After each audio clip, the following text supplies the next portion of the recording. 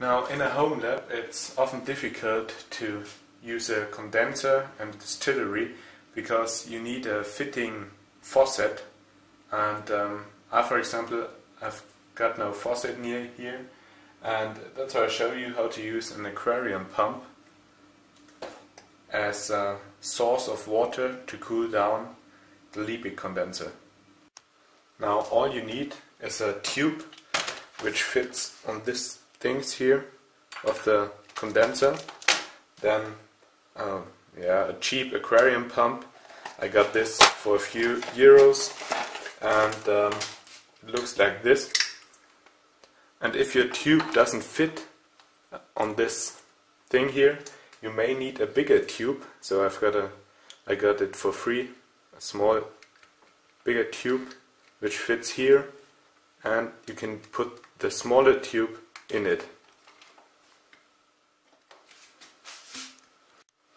You have to pay attention on what's written on the pump, because here, for example, the maximum height of which it can put water up is only 0.5 meters, so 50 centimeters, and of course the distillery can't be higher, because then you don't get your water up there.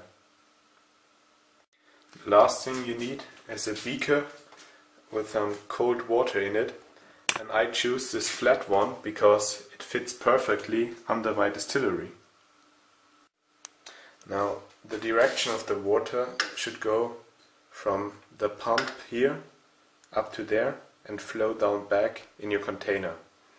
That's why you need a smaller tube here to get the water up, so maybe 20 centimeters in this case, and here a bit a long one which goes back in the container.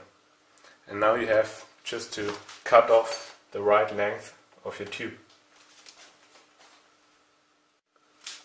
Now you should attach the smaller piece to your pump and the other end to the lower end of your condenser, like this.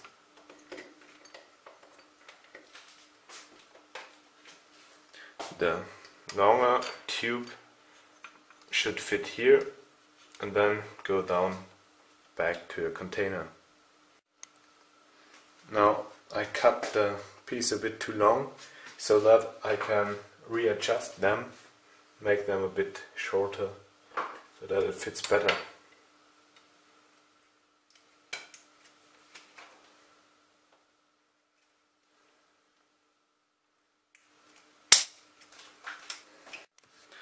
The last step is to put your container under all the stuff and put your pump in the water.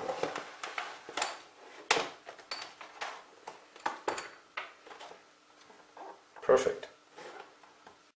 I attached the tube with a piece of tape on this side of the container so that it doesn't hang around.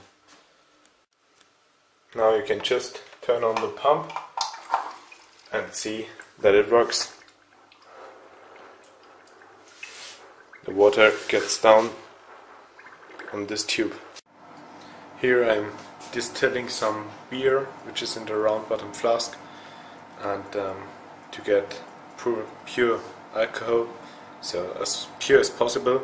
And I know it's not very good to heat up a round bottom flask with a Bunsen burner, so because then there's a lot of pressure on the glass and it's not very good. So it would be better to do this in a water bath, just that you know that.